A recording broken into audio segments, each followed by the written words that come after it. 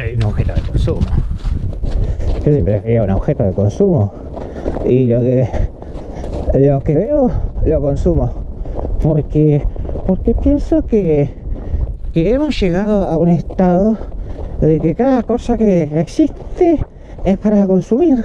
La salud se ha transformado en un objeto de consumo.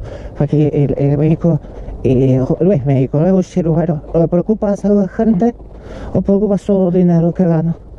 Y el amor a un objeto de consumo, la persona consume amor o no consume, no les importa por la persona, solo un objeto de consumo quiere que todo sea satisfacción, menos soporta una frustración. Entonces yo voy a la iglesia del consumo.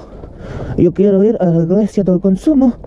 Yo no, que la iglesia del consumo. Tengo que ir a la iglesia del consumo. Este è un museo. Questo è un museo. Ma è un museo no objeto de consumo, perché il museo sì è objeto de consumo, perché sono prodotti culturali che si vendono. Entonces, chi ha cultura qui si vende. Entonces, ¿qué hay? Una lebre comía fea, un hippie, de hippie en de arte que se le combale.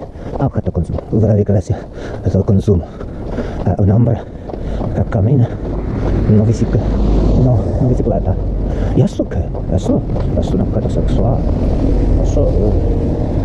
Esto es una falsa iglesia donde se adora antiguo Dios que predica amor, antiguo Dios que predica que el prójimo es lo más importante, mas ese Dios ha sido reemplazado por Dios del consumo. Voy a buscar el verdadero templo. He arribado al verdadero templo. Es el templo que adora a todo lo que son creyentes, al verdadero objeto de consumo.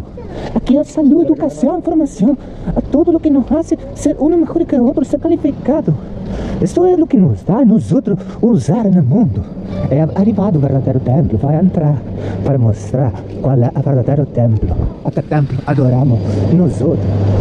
Mira você vê que é o verdadeiro templo. Esse é o verdadeiro templo. É um templo com Deus de verdade, não com Deus fictício que engana a gente.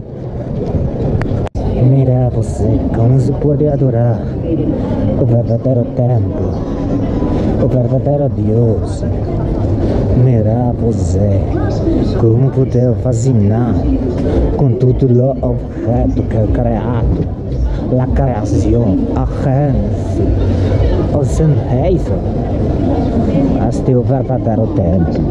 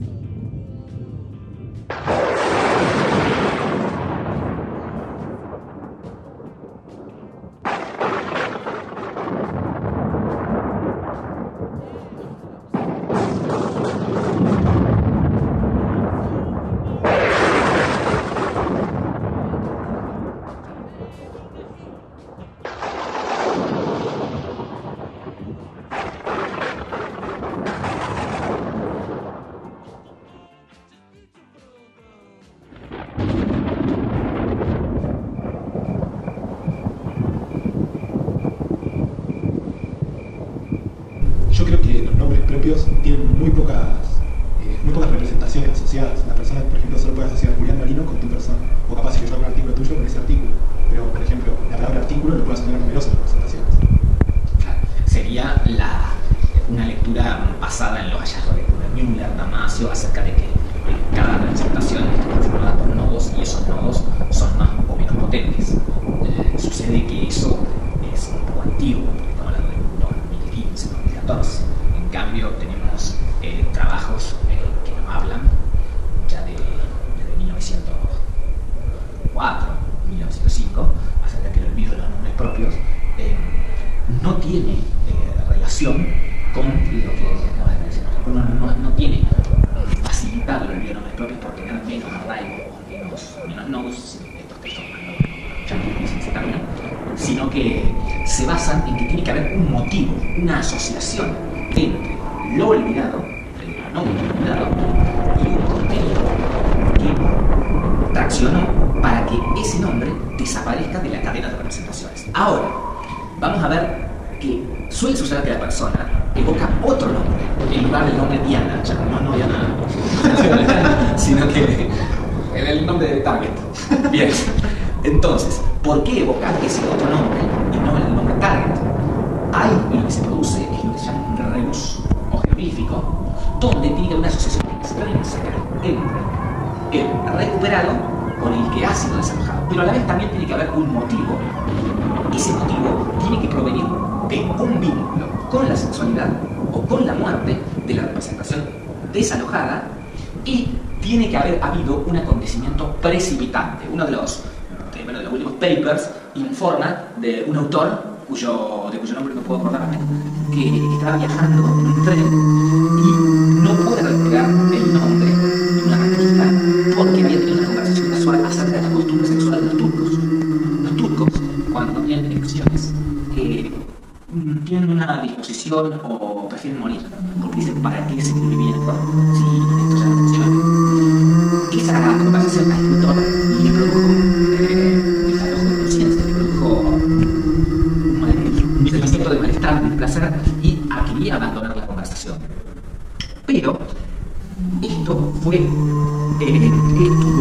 una recuperación paralela. Eso es interesante, porque no tuvo que recuperar solo, sino que recuperó otro. Entonces se empezó a rastrear por qué recuperó ese otro nombre. Y ahí vino la asociación con una aldea de Tirol, la zona de Austria, donde había muerto una persona con una participación sexual. Entonces fue atrayendo hacia el desalojado para que el nombre, esa materialidad del nombre, era desalojada en sus aspectos parciales, formando una cadena. Y ahí hay algo muy interesante. En otro artículo habla del ensalmo de la palabra. El ensalmo es la palabra autoritativa, es una dimensión de la palabra. Acá estamos con la dimensión material de la palabra, que ya en papers más recientes aún, ya más de 2017, estamos en los albores de la primacía del significante, porque justamente esta materialidad del lenguaje que permite bloques desalojados de la conciencia es lo que me permite decir que entre significante y significado no hay una relación de paridad donde uno denota al otro, como decía antiguamente Saussure, sino que hay una primacía de la materialidad del significante en el ordenamiento de estos rebuses o jeroglíficos. Muchas gracias. Excelente. Es bueno actualizarse. Actualizaciones más allá del 2017. Y con esto termina el segmento especial de Neuroradio Revés. Actualizaciones psicoanalíticas. Actualizaciones picantes sobre la actualidad del psicoanálisis. Bueno, le quiero dar un saludo muy especial a Nadia Monserrat. Sí, muchas gracias, Nadia, por cuidar de nosotros Sí, incluso la Nadia de 22:50 a 23 es la Nadia a caballo. Un saludo, Nadia.